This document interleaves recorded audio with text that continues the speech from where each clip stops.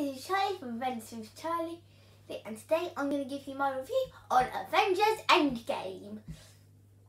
Taking place 5 years after Thanos' snap, Ant-Man might have found a way how he and the Avengers can defeat him. You see, he knows quantum physics, and they decide to go back in time onto events that have happened before in the MCU. In order to stop Thanos, but only this time it's a different Thanos they have to face.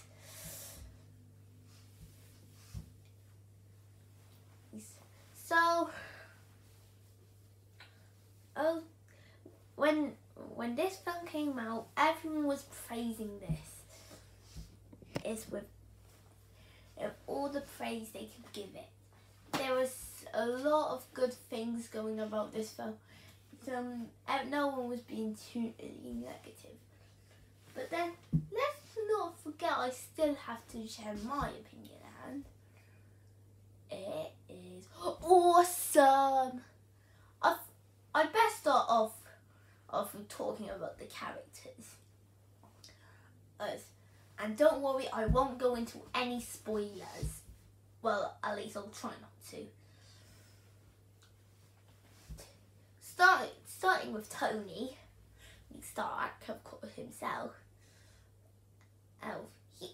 At first, he becomes one heartfelt character at the beginning, where he cares as for his new family he's starting to raise with a new daughter, and he really wants everything to turn out right in order for him to stop Thanos.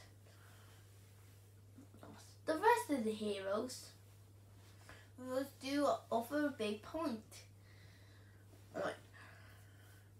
Like I said in the beginning, Scott, aka Ant-Man, has found a way to save the world and bring everyone back. And Captain America fought or tried to be strong enough for Tony. Well, all the heroes do. Hulk goes Professor try master the time travel they want to try. I out. And Nebula tries to stop up the dark evil in her. And then there's Thanos himself. If people loved him in Infinity War, they will love this villain again and in this movie. He hasn't changed from an amazing villain. There is so much to admire about Thanos. Not in this. He is very likeable. But we don't get to see this new Thanos of him much. But he is a really great villain for whenever we do see him. And then there's the story. It would be complicated to do a story after the snap, but they actually managed to do something really well with it. What the film tries to do with this story is in a way that is very engaging, action packed.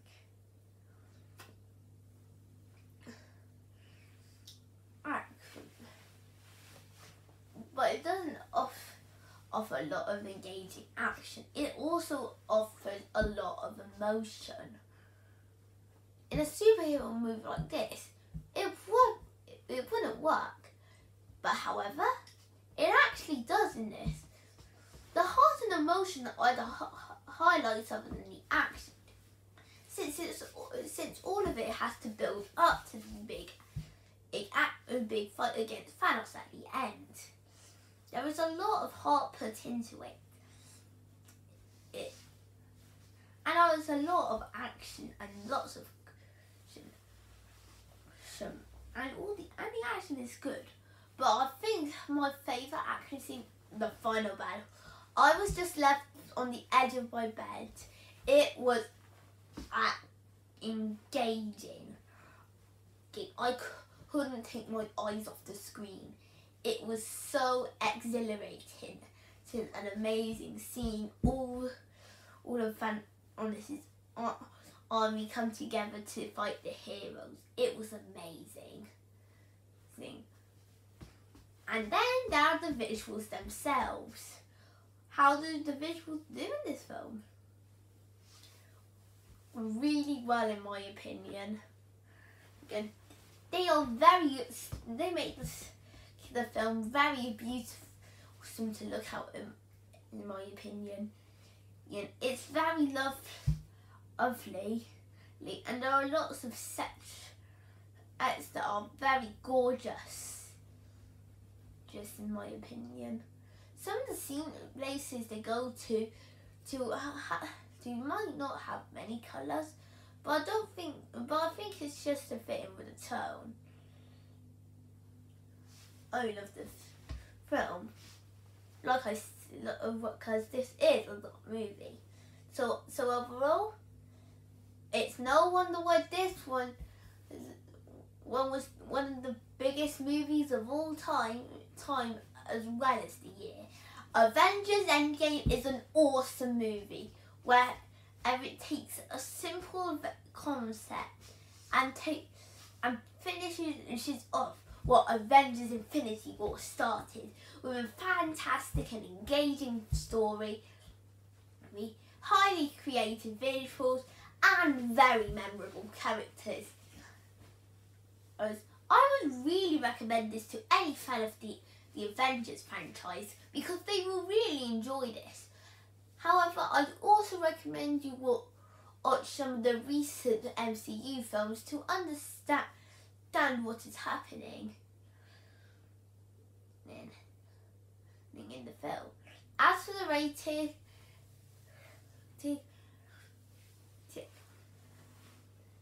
this movie, Thanos might be inedible, but this movie is incredible, and that's why I'm going to give it a rating of a 10 out of 10.